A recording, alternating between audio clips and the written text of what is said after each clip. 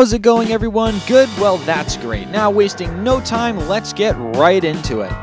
Do you have an old 5.1 surround sound system that you can't connect to your TV or media box because your TV or media box only has optical or coaxial digital audio out?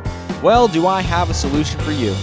You can buy these cheap 5.1 DACs off Amazon or eBay, but people claim they're not a true 5.1 processor and more or less just decode a stereo signal and then try to mock a 5.1 signal, if that makes any sense. So for true 5.1, you're going to need one of these.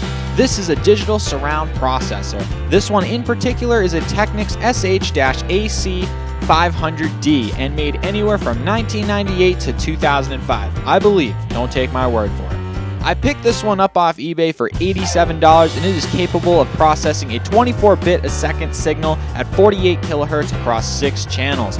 You can use DTS, digital theater systems, or Dolby Digital, and also stereo mode too.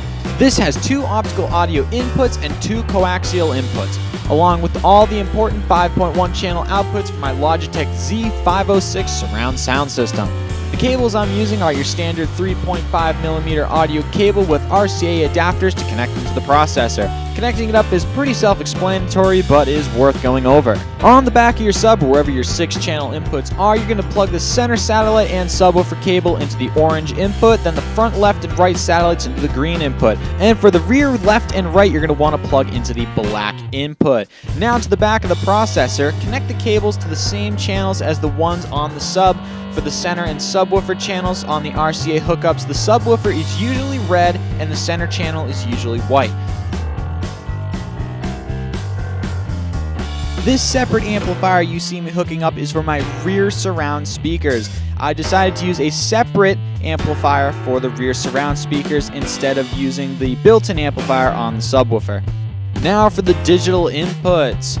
This coax cable is being used to connect my cable box to the surround processor, and I'm using a Toslink cable, also known as an optical audio cable, to connect this processor to my Xbox instead of running it up the wall and connecting it to my TV.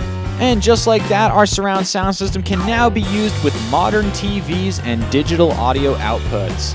Now for some additional information, this specific digital processor has a few settings.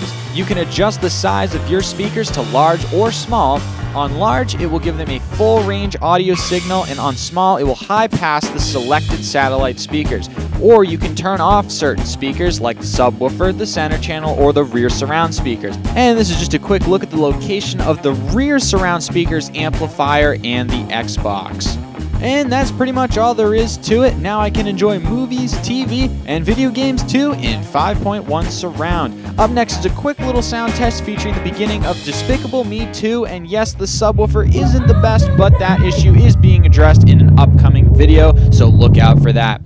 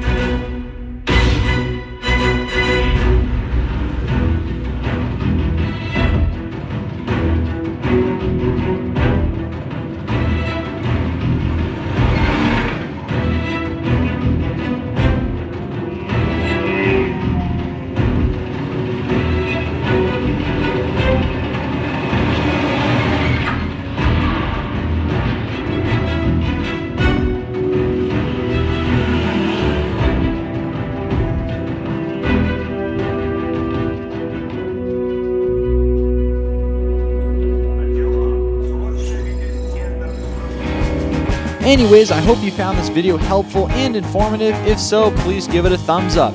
Thanks for watching.